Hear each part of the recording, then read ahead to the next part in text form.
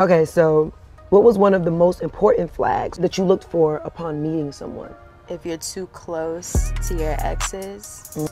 What do you mean FDA approved? FDA approved. FDA approved. Thank y'all. Y'all got me help from the FDA. So just when we thought that things couldn't get worse for Lori Harvey, they just did, because somebody is now threatening to leak her naughty tape. Now this drama is beyond messy, y'all, because it looks like she's getting blackmailed. Also, the pink sauce lady has now finally reacted after fans have called her out and threatened to sue her.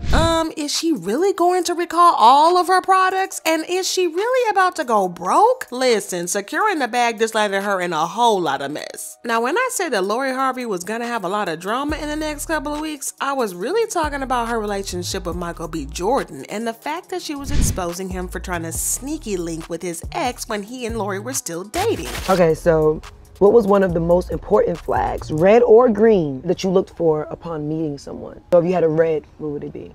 I would say if you're too close to your exes, that's a red flag. Well, it looks like I was half right, because she does have a lot of drama going on. But listen, I don't think that anybody could have predicted the drama that's currently going on, because let me tell y'all, it's insane. So a couple of days ago, Gossip of the City, aka Fee, revealed that someone had contacted her saying that they had a naughty tape of Lori. The person also claimed to have tapes of Rihanna and Wendy Williams, but Fee tweeted, "Someone is shopping a naughty tape of Lori Harvey. I only said Lori because I actually saw it for myself. I didn't see the other two yet. I'll keep you updated, and no, I won't be posting them." She also posted this screenshot of her conversation with the source, and according to their conversation, the person sent over Lori's tape first. Fee also confirmed that it was really Lori in the video, but as she said, she isn't going to be posting the video. There are a few reasons why she wouldn't want to post the video, and the first reason is she wants to be a decent person and save Lori from the embarrassment of having the entire world see her nude and doing a deed on camera. Another reason that Fee probably doesn't want to post this is that she could get sued if she does. Also, her page could get taken down, and from what I know, she has spent years building her page, so she wouldn't want to go and lose it over this one issue. But a few hours after she made the first tweet, Fee also gave up a follow-up tweet revealing that the anonymous source had also sent over Wendy's tape, and once again she confirmed that it is indeed Wendy in the video. She said, "They sending everything but Rihanna. I have Wendy and Lori though. I'm assuming this guy slept with all three of them." She also posted another screenshot where the person said, "Everything I say I have, I have." Now we don't know who the guy is because according to Fee, he is anonymous. This tells me that he was smart enough to either create a new account or at least use his burner account. And before anyone comes for me in the comments assuming that it's a man, Fee herself said this. She also claims to have her suspicions as to who it may be. She said, "I know who's leaking these tapes. He hit me up from a page name that he uses often on his real Instagram." So this means that whoever this is, he wasn't all that smart because his burner can easily be tied to his main account. But the thing is, I don't think that Fee is going to expose him. Well, at least not yet. If she does, then people are gonna know exactly who it is and that he slept with Lori, Wendy, and Rihanna. Honestly, I can say that I wouldn't be surprised if all three women slept with the same person, because there's something that we've been saying for the longest time, and I know that my baddies will remember. Hollywood is a super duper messed up place, and it feels like at this point everybody is just recycling partners. Everybody's either sleeping with or has slept with or will sleep with everybody else at some point, so I can't say that I'm shocked that Lori, Riri, and Wendy may allegedly have at least one partner in common. It also kind of makes me wonder exactly how old this video is. As we already know, Wendy is in her 50s and she hasn't exactly been in a great state of health for about a year and a half now, so I kind of find it hard to believe that she would want to film a naughty tape with all that's going on with her. So this just makes me believe that this alleged tape is at least a few years ago. But for some reason, there are a lot of people who are crazy interested in seeing the video of Lori. Someone said, "I have downloaded 42 viruses trying to find that Lori Harvey tape. Please bless me with the link." And another person tweeted, "Where the the Lori Harvey tape at? Now this person tried to be smart saying, some people are truly disgusting. How are you just going to leak a Lori Harvey tape? Well, somebody give me the link so I can mute it and never see it on my timeline. Yeah, right. You think you slick, but you're not. Anyways, I hate to say this, but I kind of have this mental image of Riri, Lori, and Wendy on the phone trying to figure out which bed partner or bed partners they have in common. And listen, that's not a pleasant thought. But I also feel bad for Lori because it's going to be bad for her already tarnished image because people been dragging her for being passed around in Hollywood. But just a few weeks ago, people were dragging her and calling her a HOE because she and Michael B. Jordan broke up. I really hope that that tape never gets leaked because she is going to be treated so badly online. But according to reports, Lori knows this and she is panicking trying to figure out who has the tape and how to stop them from releasing it. Another source revealed that she has turned to her parents for help and they are trying to help her navigate things and stop the tape from being released. The source also claims that they believe that Gossip of the City isn't going to post the tape, but that Lori is terrified that whoever does have the tape is either going to leak it for clout or is going to try to blackmail her. Well, let's just cross our fingers and hope that Lori gets through this one in one piece without public humiliation. But speaking of public humiliation, let's talk about this pink sauce lady and how she's about to get sued for everything that she owns. So if you don't know who the pink sauce lady is, then what the pink sauce is, well, allow me to bring you into the world of TikTok marketplace and how people been selling any and everything on TikTok and how people really do be buying just anything on there. So the pink sauce lady is a chef named Chef P who started selling a dipping sauce that she called the pink sauce on TikTok. We don't know much about the sauce, but from what we know, it's sketchy as F. And no, this isn't me trying to be shady or anything like that. But according to her website, the sauce is made from dragon fruit, sunflower seed oil, honey, garlic, and chili. But the label on the bottle has some other ingredients, including milk. I'm not even going to go into the spelling of vinegar as vinger, as she put it, because that's a whole nother thing on its own. But the thing is, she was shipping a sauce that has milk without refrigeration, or at least dry ice. And y'all know that anything that contains milk has to be kept refrigerated if it doesn't contain a preservative milk, because that goes very bad very fast. But from the ingredients list, there is no preservative listed. Also, can we talk about the fact that the sauce is never the same shade of pink? Some people have gotten bottles with light pink sauce, some with darker pink sauce, and some people had sauces that fell somewhere in between. And we really got to get into the fact that some of these bottles exploded before they got delivered to the buyers. The pink sauce y'all waited this long for nothing. This is no ma'am, we're not trying this. Look at this. It stinks. Like,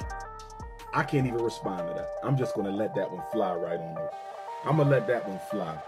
This just shows that the pink sauce lady doesn't even know how to properly package her own products for delivery. And to everybody who bought an unregulated and unapproved food item from TikTok, I'm looking at y'all. But I'm not blaming y'all because I know you probably bought into the hype, but I need you to know that I am side-eyeing you extra bad, so bad that my eye hurts. But anyways, talk about unregulated. Chef P went live on TikTok, and when people asked if she had FDA approval for the sauce, this is what she had to say. What do you mean FDA approved? I don't sell medical products. The pink sauce is not a medical product. The pink sauce don't contribute to your health. I never said that. Oh my God. Now I had to take a deep breath after this, because how on earth is she gonna be out here selling food products and not know what the FDA is? The F in FDA literally stands for food. And I'm not going to even get into the fact that she said that it doesn't contribute to the health, because that's just gonna end up stressing me out some more. But as you guys can expect, she got dragged online for not knowing what the FDA is, so a few days later, she revealed that she had gotten a home visit by the FDA. Thank y'all. Y'all got me help from the FDA.